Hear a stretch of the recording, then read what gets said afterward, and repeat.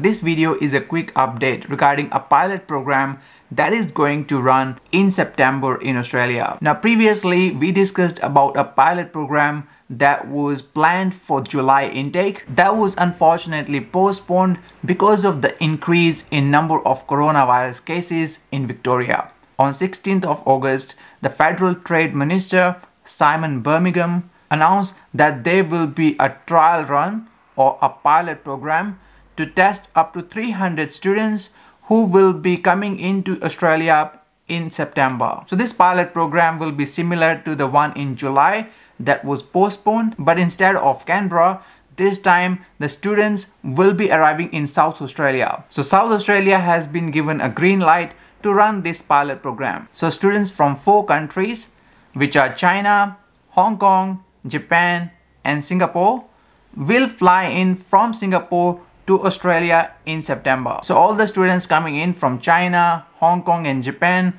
will meet in Singapore, and that's where a charter flight will take them into Adelaide. And after arriving in Adelaide, they will have to do a 14-day mandatory quarantine in a hotel. Now luckily, the bill for this quarantine will be paid by the universities. Now compared to Victoria and many other states, South Australia has been doing relatively well in controlling the cases of coronavirus. So it's a perfect thing for the government to trial run this system in South Australia, as they have a very low number of COVID-19 cases and their hotel quarantine procedures and processes has been working really well. Now when I heard about this news, I was taken by a bit of surprise because I personally thought that this trial run might happen in October or November. Now this obviously will be a pilot or test run to see how the things pan out. If this works out really well, then there is a chances that there may be few hundred other students who will be allowed to come in before the end of the year.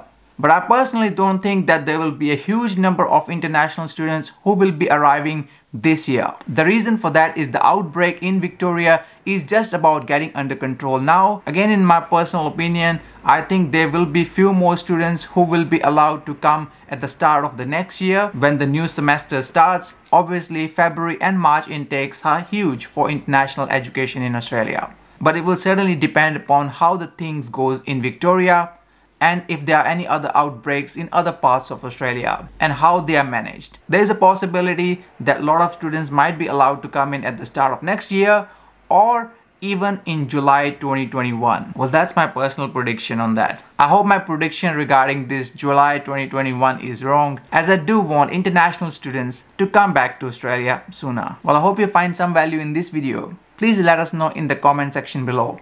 And if you do like the video, I'll really appreciate that. Thank you for watching. See you in the next one.